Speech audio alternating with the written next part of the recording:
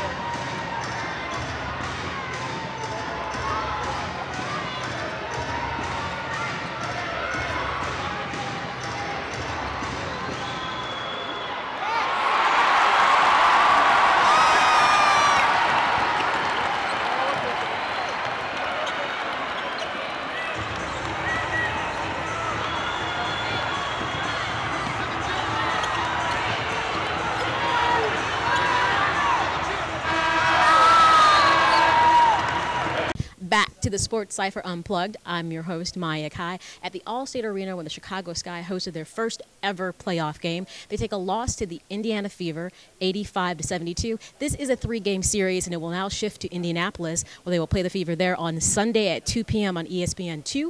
Notables of the game: Elena Deladon had 20 points, and Sylvia Fowles had 16 points and 8 rebounds.